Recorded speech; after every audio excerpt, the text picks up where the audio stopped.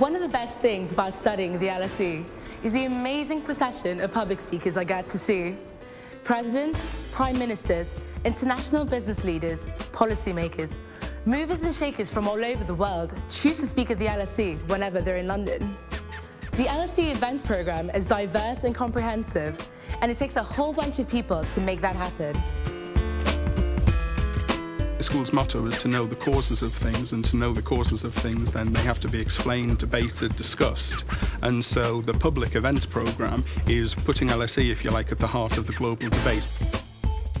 We organise the events programme, the highest profile public lectures, prime ministers, presidents, foreign ministers, finance ministers. And I've been here now at LSE for, I think, it'll be 10 years next year.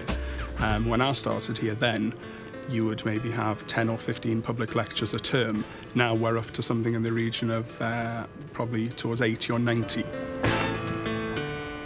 People are passing through London every day of the week.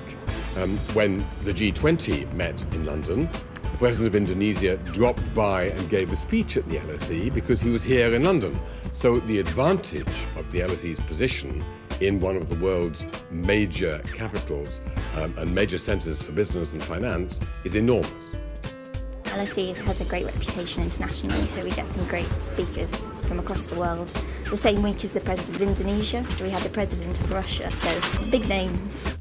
George Soros, who's an LSE alumnus, came and spoke on his views on what the G20 should be doing. That hopefully demonstrates the relevance of the debates at LSE to the real world.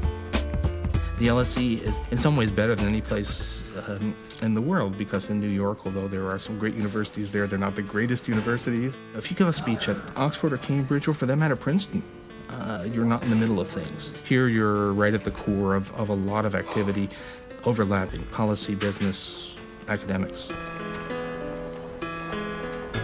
Major events involve the entire LSE community, from students to security. Each event brings its own challenges, and one of the things that you can say about the LSE, not just from the point of view of events, but from the point of view of just normal day-to-day activity, is there is no such thing as an ordinary day. I grew up in the Eastern Cape. Nelson Mandela was amazing. It was a privilege to be involved in his safety here at the LSE. Clean water was simply not available. Just to be near him, you get that feeling that he's just someone supreme. Life was brutish and short.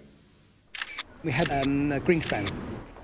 There was nearly 1,000 people in the Peacock Theatre, and even when he came out, it was like a pop star emerging from the stage door.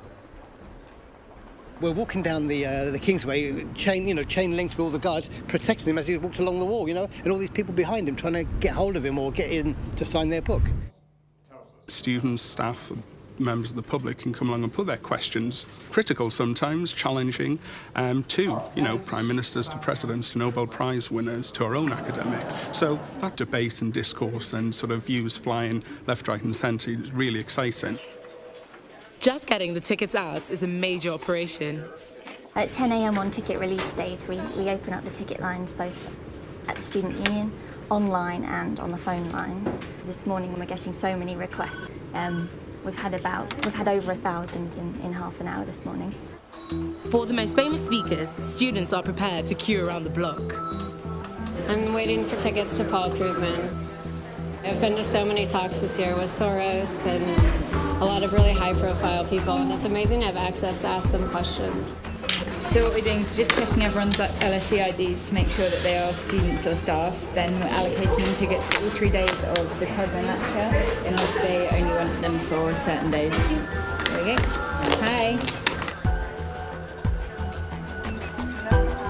I think what I love the most about the LSE is that it's always been a place where people of all races, colours, political persuasions are free to speak their minds. LSE events are designed to stimulate open, genuine debate, and freedom of speech within the law is always top of the agenda. And of course, this sometimes means that the audience can be a little too outspoken.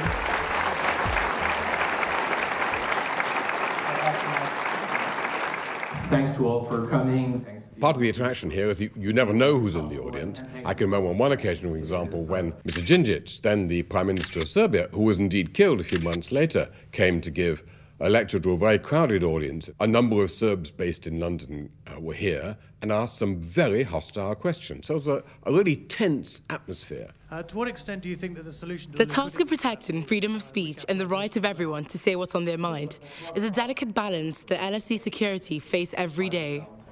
We are very much on the front line of freedom of speech. We will take extra risks as a department to ensure that contentious subjects can be discussed, while at the same time being responsible and trying to create an atmosphere where the argument can be had freely. LSE events are free and open to the public. For those that can't attend, podcasts are available afterwards, and the most important are webcasts live. They continue the long tradition of learning, debate, and relevance to the real world. It's not just discussing theory and, economic theories and that sort of stuff. It's actually real political discussion and debate. What's going on in the real world is reflected in the debate and discussion we have here at LSE.